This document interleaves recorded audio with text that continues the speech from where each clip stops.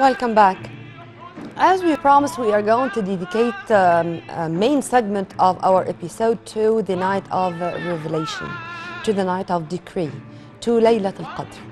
And to speak about Laylat al-Qadr, this needs a lot of episodes, but we are going to try to ask the most important questions about this great night and about the reward of those who were keen to pray and the real worshippers who tried their best to be closer to God, particularly in that night.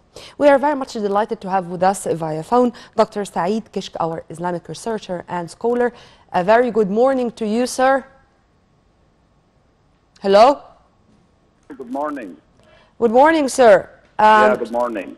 Sir, first, before going into more details, of course, happy Ramadan, and we hope that you have enjoyed the 27 days of the holy month in a very wonderful spiritual atmosphere.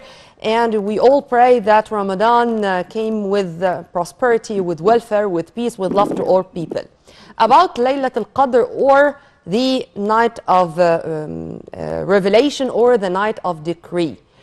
First, why it was named after those two terms, revelation or decree? Great. First of all, for all dear viewers, Assalamu alaikum wa rahmatullahi wa barakatuh. Wa alaikum salam. And many happy returners and happy Ramadan Kareem for all our dear viewers. Laylatul Qadr, at the beginning, it called either the night of revelation or the night of decree. The night of revelation, as Allah subhanahu wa ta'ala described it, إِنَّا أَنزَلْنَاهُ فِي لَيْلَةٍ مُبَارَكَةٍ. So that's why it's called the night of revelation, as the Holy Quran was revealed from the heaven for the first time to the Prophet Muhammad sallallahu alayhi wa sallam. Peace be upon him. Why? Peace be upon him. That's why it's called the night of revelation. Allah subhanahu wa ta'ala describes it as Inna anzalnahu fi laylatin mubarakah, as we have revealed the Holy Quran upon the Prophet Muhammad in a blessed night. Yes. And another interpretation for the night of decree, as it is the night of destiny. It is the night of decree, or the night of the fate. Scholars said that the night of decree is called the Laylatul Qadr, and Al-Qadr is one of the pillar of the faith. The pillar of the faith that we have to believe in Allah and His angel and His books, and Al-Qadri khayrihi wa sharrih. Yep. To believe in decree or in destiny is one of the pillar of the faith in Islam. Yeah. And it's called the Laylatul Qadr, or the night of decree, according to the second interpretation, as Allah subhanahu wa ta'ala says in the Holy Quran, فِيهَا يُفْرَقُ كُلُّ أَمْرٍ حَكِيمٍ, which means that every single decision is being decided for all people on that night. Yes. That's why it's called the night of decree or the night of revelation, according to the two authentic interpretations that has been by the Muslim scholars. Yes. Muhammad sallallahu alayhi wa sallam says that man qama laylatul qadri imanan wa ihtisaban ghufira lahu ma taqaddama min dhanbihi. Whoever stands in prayers for that night of decree with a firm belief, seeking the reward from Allah subhanahu wa ta'ala, all of his previous sins will be forgiven. Yes. Sir, and all Muslims ummah. Yeah. I beg your pardon, sir. I'd like to interrupt here to speak about what you've kindly mentioned, because many people would ask themselves even why God Almighty did not specify a night.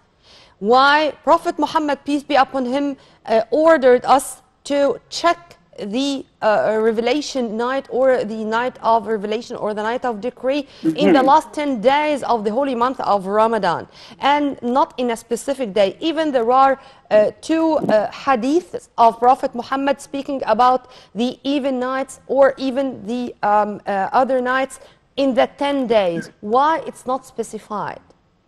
Great. At the beginning, a hadith of the authentic hadith of Muhammad sallallahu alayhi wa sallam, peace be upon him, which says when the night of decree should be expected, تحروها في وتر العشر الأواخر من رمضان, as the Prophet Muhammad sallallahu alaihi wasallam, that we should expect the night of decree during the old night of the last 10 nights of the month of Ramadan. And in other interpretation, which in another hadith, which is authentic hadith as well, that the Prophet Muhammad sallallahu alaihi wasallam said, تحروها في السبع الأواخر, تحروها في وتر السبع الأواخر من Ramadan. Yes. That we have to expect it during the old night of the last 7 days of Ramadan. And the two are authentic hadiths. Yes. That we are Muslims should expect the night of decree during the last 10 nights of Ramadan. Why the Prophet Muhammad sallallahu alayhi wa sallam didn't make it specific for the Ummah? Muhammad sallallahu alayhi wa sallam and the Islam and the Quran doesn't want to make it hard for Muslims. But actually Islam would like to make Muslims to open the door for them to work hard during the last 10 nights of the month of Ramadan, not only during one night. Yes. And the reward of that night is really worth that. Allah subhanahu wa ta'ala says that worshipping Allah during that night equals better than 1,000 months. 1,000 months, which is better than 83 years of fasting. Yes. It really deserves for Muslims to work hard, not only for one night, but work hard for the 10 nights, seeking the reward of Allah subhanahu wa ta'ala, making istighfar and dua, asking Allah forgiveness. Yes. For the last 10 nights. So it's not to make it hard for Muslims actually, but Islam wants the Muslims to work hard for the 10 nights, seeking Allah's forgiveness. That's why Allah subhanahu wa sir, ta'ala if you permit me to add another explanation or interpretation to the whole issue, and would you please elaborate on what I'm going to say or correct me if I'm wrong? God loves us that much, and God Almighty wants us to pray more and to be closer to Him more, not in one day or in one night, but during the last 10 days to try to have this reward of the night of revelation. And there is another thing, that our faith is telling us just to say Amen. Since God did not tell Prophet Muhammad to tell us, peace be upon him, to tell us when the night of revelation is specifically, or even what is the greatest name of God Almighty or Ismillah al-A'zam. This is to believe in what Prophet Muhammad, peace be upon him, said, and also to say Amen without asking why. True? You are exactly true. Allah subhanahu wa ta'ala wants us to get closer to Him, not in one night, but for the whole time. And why? These are very specific occasions for Muslims, the Ummah, specific for the Muslims, the Ummah. It is nafahat. Yes. The Prophet Muhammad sallallahu alayhi wa sallam says specific occasion, specific time, where Allah subhanahu wa ta'ala multiply the reward. Allah subhanahu wa ta'ala would like to multiply the reward for His Ummah, for the Ummah of Muhammad sallallahu alayhi wa sallam. إِنَّ لِرَبِّكُمْ فِي أَيَّامِ دَهْرِكُمْ لَنَفَحَاتٍ. Yes. أَلَا فَتَعَرَّضُوا لَهَا لعل أحدكم تصيبه منها نفحة فلا يشقى بعدها أبدا. So the Prophet Muhammad sallallahu alayhi wa sallam would like to confirm saying that to the Ummah of Muhammad, that there is a specific occasion in your lifetime, in your lifespan, where Allah subhanahu wa ta'ala multiply the reward to seize the opportunity. As Allah as the Prophet Muhammad sallallahu alayhi wa sallam says in other hadith that وَالشَّقِيُّ مَنْ حُرِمَ خَيْرَ رَمَضَانَ. And the Prophet Muhammad sallallahu alayhi wa sallam described the night of decree in the last part of the hadith, said that فِيهِ لَيْلَةٌ مَنْ حُرِمَ خَيْرَهَا فَقَدْ حُرِمَ الْخَيْرَ كُلَّهُ.